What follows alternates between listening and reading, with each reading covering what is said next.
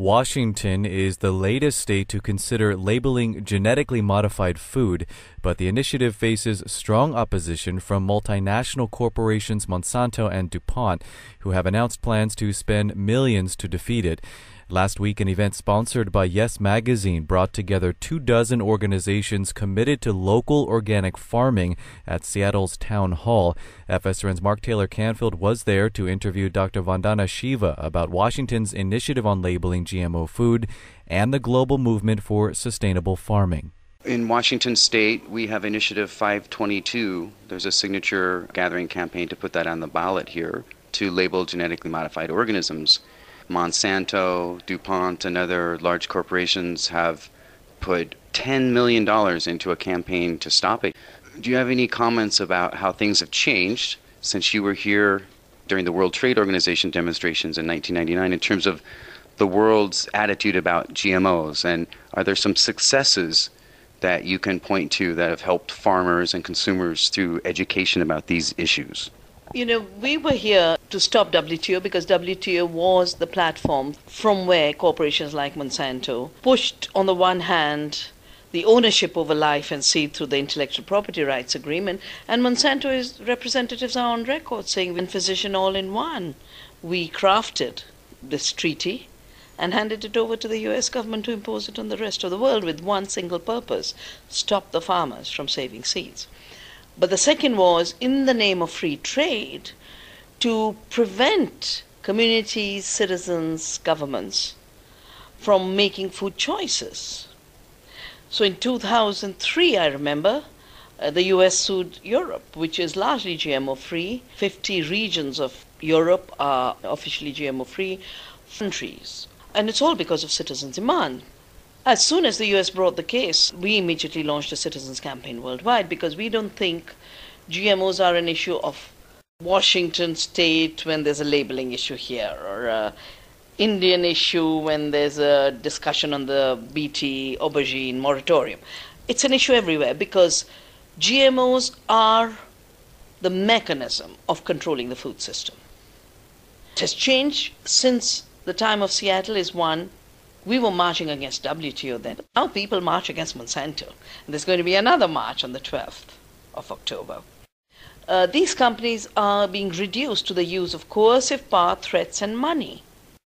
So in fact, they are so deeply exposed in the way they're having to detract democracy.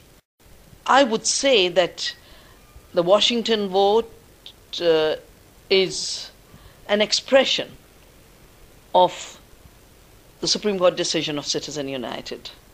These corporations have got used to spending money to rob people of their rights and their freedoms. Money shapes politics. Unfortunately, some institutions of this country think the same way. And I hope every step of bullying, buying, coercive power by Monsanto and the other biotech industry, and we are talking about just 5 players, that every step becomes an education. Ultimately, the GMO question is about democracy. Can you talk a little bit about the March on Monsanto that's coming up and the other events surrounding seed issues? What do you see as the most significant challenge we face as a planet when it comes to the future of food? The most significant challenge we face and the planet faces in terms of the future of food is already 75% and more of the planet's resources have been devastated by a food system that's only providing about 25% of the food to people. The rest is coming from small farms that are not industrial farms.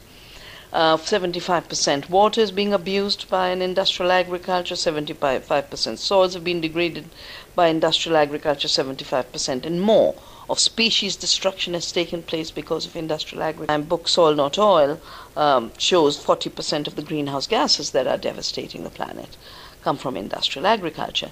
Now, if this was to expand, which is what the industry would like, at best they can expand to 3% of the food system, but meantime they'll destroy the planet, which means there will be no food anyway.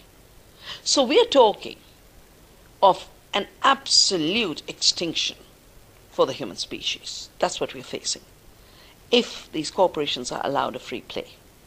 That is why citizens must exercise their freedom. And the Seed Freedom campaign that Navdanya has been building over the last few years, now as a global movement, initially largely in India for the first 20 years, 25 years, we focused on India. But the Seed Freedom movement is really about reclaiming seed freedom. And we focus every year in a fortnight of action, largely to concentrate our energies, to act together.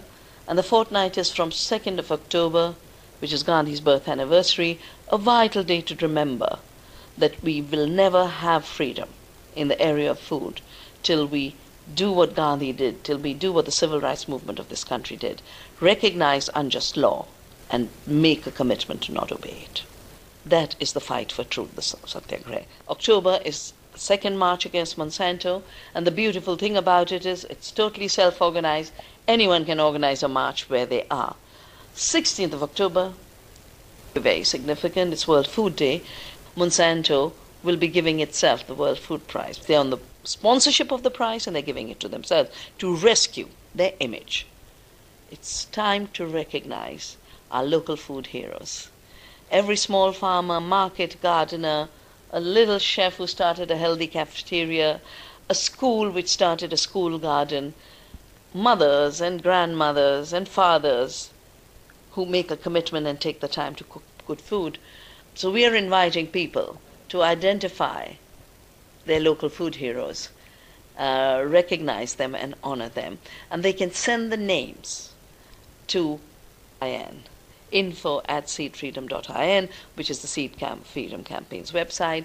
And for any further information on this, that's the website they should visit. That's Dr. Vandana Shiva speaking with FSRN's Mark Taylor-Canfield about genetically modified crops, the power of small-scale farming, and a measure to label food in Washington state.